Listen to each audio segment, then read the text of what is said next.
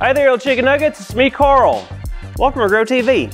Hello. Welcome to Grow TV. Hosted by Carl. Where we have fun with our friends, talk about Jesus, and go over everything the Bible has to offer. Now once again, welcome to Grow TV. Hello, welcome back to How To with Carl, me. Hi. It was a beautiful day here in my workshop, and I cannot tell you how excited I am to get started on this project today. If you don't remember from last week, I talked about how we're just going to go through a process of me making different videos for the whole series of the how-to, my videos. I'm doing how-to videos now, and I'm making stuff, and you have to watch it because you're stuck there. And this is my channel, so sorry. So without further ado, let's get started. But before we get started, I want to tell you what we're making and why. You see, there's 4 things I love: Jesus, my mama, y'all, and of course, delicious chicken nuggets. But here's the deal. For the past 11 years of my life, I've been eating nuggets for every meal of every day. I take 23 chicken nuggets with me in my lunchbox to work, and it is the perfect meal. But for the past couple of days, I've been noticing someone has been stealing them. That's right, some twisted individuals robbing me of my lunch. And I get it. If it happens once, who cares? Twice, no problem. But 3 times? 4 times? I will not stand for this. So today I'll be teaching you how to make chicken nuggets. But as you can tell, we are not in a kitchen. We are in my workshop. So the chicken nuggets that we will be making today will not be made of chicken, no siree. The nuggets that we will be making today will be made out of 100% wood. The plan is simple. Make nuggets out of wood, place them in my lunchbox, take them to work, the culprit takes my nuggets, tries to bite into them, bam, it's wood. And then they learn their lesson. Such a good plan. So step number 1 on how to create a wooden nugget. Grab a piece of wood. Hopefully you don't get too bored with this step. All right, step number 2. We're going to shape the nugget, making cuts. And for that, you need a saw. That's not a saw. What is this? No, don't do that. Saw, yes. That kind of looks like a knife, but I'll use it. Now make sure you don't ever use a saw or anything sharp without your parents watching over you, so you don't cut something and hurt yourself. I am a professional, obviously. Step number 3, after you have cut your chicken nuggets, you sand them.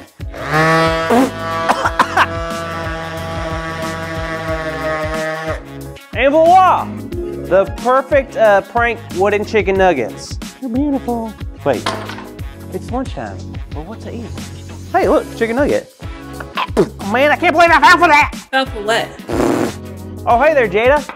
It's kind of a long story. Oh, I love stories. I'd love to hear it. So here's the thing, Jada. You know that I love chicken nuggets and I bring them into work every single day. And for the past, 11 years, that's all I've been loving to enjoy eating is chicken nuggets. And guess what? Here's the thing. This guy or girl, I don't know who it is, Comes in, takes my lunchbox out of work, and eats all my chicken nuggets. So what do? I take a piece of wood, I cut it up, like with this thing. I think it's a saw, maybe a knife, very sharp. Don't play with it, Jada, if you don't know how to use a saw. Anyways, I do that, I sand them down, and now I got a wooden chicken nugget. and that's why I have these wooden chicken nuggets in my hand. Wow, that is quite the story, and you did great with making them. Hey, thanks. I'm pretty proud of them. Now, Carl, I have a question. Hit me. Do you have any enemies? Enemies? Like people I don't get along with? Yeah. Do raccoons count? I don't think so. No? Oh, darn. I don't know. Maybe just one. The person that's eating my lunch at work, I would say they are now my enemy. Okay, because I was reading earlier and I had to ask myself that question. So, do you have enemies?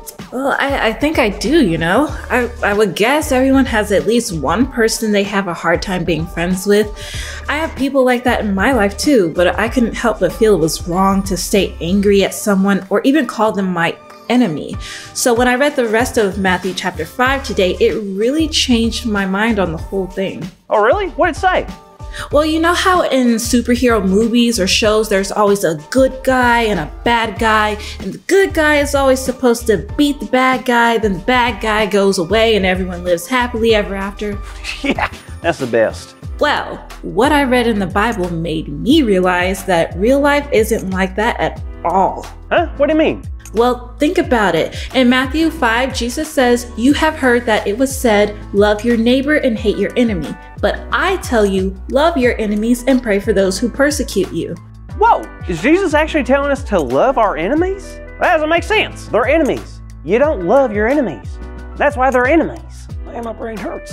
I know, I was confused at first too, but that's when I realized that's what Jesus did. What do you mean? I mean, if you read the Bible, it's very obvious that a lot of people tried to make Jesus their enemy. They didn't like the way he talked or what he did, but no matter how many people despised him or made fun of him, he always did one thing. He loved them. No matter what they looked like, where they came from, and even when they plotted against him, Jesus loved them every time. Huh, I guess I never thought about it like that. Because it makes sense to hate my enemies, you know? But it makes more sense to listen to God and not just their failings. And I guess God doesn't only love me. God loves my enemies too. You're exactly right, Carl. So I hope that helps you with the whole stolen chicken nugget situation. It does, thank you. Because before I was really hoping to get back at this person, you know? But now I know if I ever have those feelings of anger or hate, I can just take a deep breath, pray, and follow Jesus' example. You got it. Man, all this talk is making me hungry. Hey, chicken nuggets. Carl, wait. Why do I keep doing this?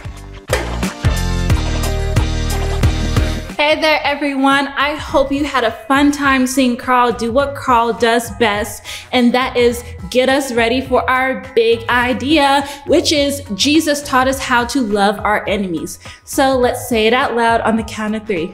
1, 2, 3. Jesus taught us how to love our enemies. Wonderful job! Now we still have plenty of how-to moments left, so make sure to tune in next time for the newest episode of Grow TV. See you then! Thank you for watching and tune in next week for a new episode of Grow TV.